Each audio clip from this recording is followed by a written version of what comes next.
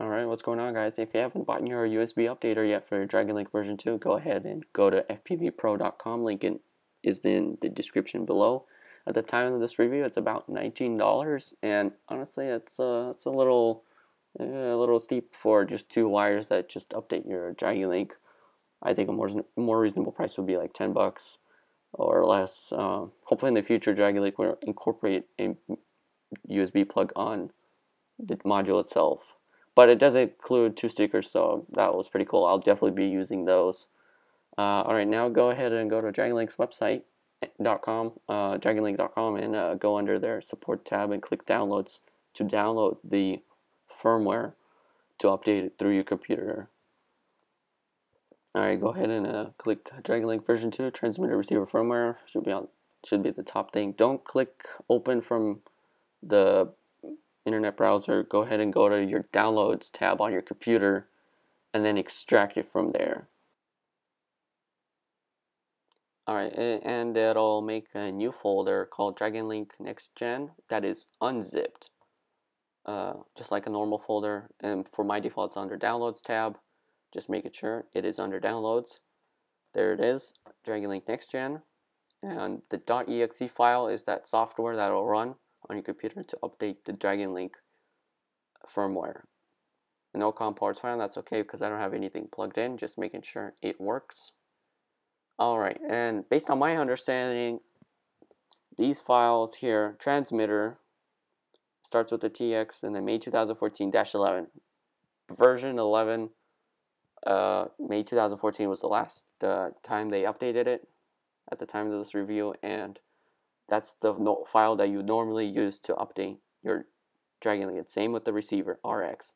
I'm more interested in the alternative version folder where it includes the version 11 also, but it's 1280 optimized, meaning that it should help reject more of that 1280 frequency. If you're running 1.3 video, it should help not interfere so much. You gotta make sure to run both transmitter and receiver that 1280 optimized on both sides. Go ahead and supply your own mini USB cable. Mine had a little trouble getting in, but it got in fine, worked fine.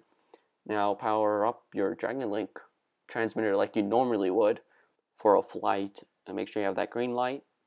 And go ahead and then plug in that USB data port into that DragonLink you have. Alright, I'm gonna go run in that .exe file. Make sure I have the right COM. COM3 is the only COM that I have available. I'm gonna click refresh just to make sure. And then I'm gonna click browse to find the correct file to update the transmitter. You might use the normal transmitter file. I'm gonna go ahead and go under downloads where that folder was extracted. I'm gonna go use that alternative version because it has that 1280 optimized. So transmitter version 11 1280 optimized. I'm gonna go ahead and use that file. Alright, go ahead and click update DragonLink. DragonLink says that if the process should take about 10 to 15 about seconds. If it takes it instantly, like 2-3 seconds, that means something's not plugged in. The USB cable might be faulty or something. Either way, it has not updated successfully. In my case, it has updated successfully, but if it does it instantly, it'll still display that message that it has successfully updated. So be aware of that.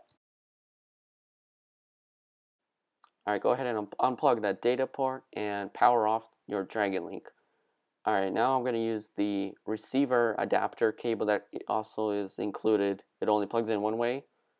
Same with the other end. It only plugs in one way on the side where the antenna is. I took off the antenna because it's easier to plug in and plug out that plug. Now go ahead and do the same thing, browse and find the correct file. And since I'm using the 1280 optimized transmitter, I'm also going to have to use the receiver 1280 optimized version 11. Go ahead and click update DragonLink. The LED should flicker. Again, this should take about 10-15 seconds. If it takes instantly, like 2-3 seconds, that means it hasn't updated it truly.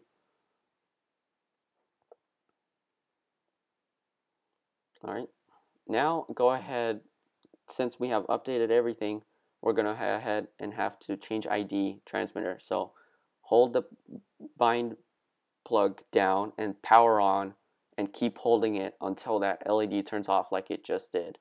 Then go ahead and power off your DragonLink. You have now just changed the ID of your DragonLink. This is recommended by DragonLink themselves after you have done this update. And now, since you have changed ID, you must rebind. Go ahead and again hold that bind plug and power on and hold it until you see that yellow-orange LED and go ahead and let go.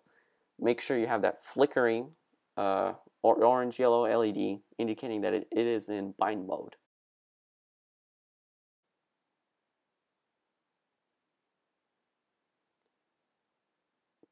Alright, go ahead and now power up your receiver. In my case, I'm using an ESC with a 5-volt supply. It powered on, the status light was green, and that's all you need. And then I went ahead and unplugged it. Then you can power off your DragonLink. Now power it back on like you normally would with that green light, just to make sure your receiver has successfully bound. I have the green light, I'm good. Now I'm going to go ahead and power up the receiver. I should have a blue light that's solid, indicating that I have a solid signal with my DragonLink. Alright, that's all. I was actually surprised it didn't take that much long to do the entire process. So I definitely recommend doing this update because it'll help out your DragonLink to be up to date with the correct software and perhaps even help out with your 1.3 video. Just like me, hopefully it'll work out. Alright, thank you again. Please subscribe, like the video. See ya.